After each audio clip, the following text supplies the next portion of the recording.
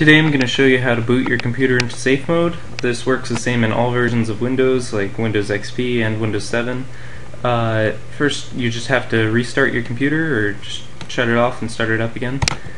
And as soon as it starts to turn on again, you need to start hitting the F8 key over and over and over, and it will give you an option then to boot into safe mode. All I did was just hit F8 as soon as it started to boot up again, and now you can see that I'm in this menu where it gives me the option to boot into safe mode. You can just navigate it through it with the arrow keys, and it gives you an option here for safe mode and then safe mode with networking.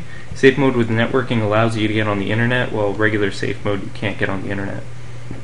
And then there's also safe mode with command prompt.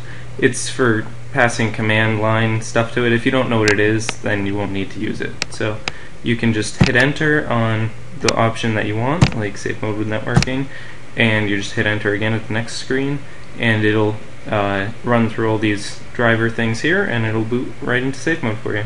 And then you just have to hit yes at the this prompt that comes up. And there you go. That's all there is to it.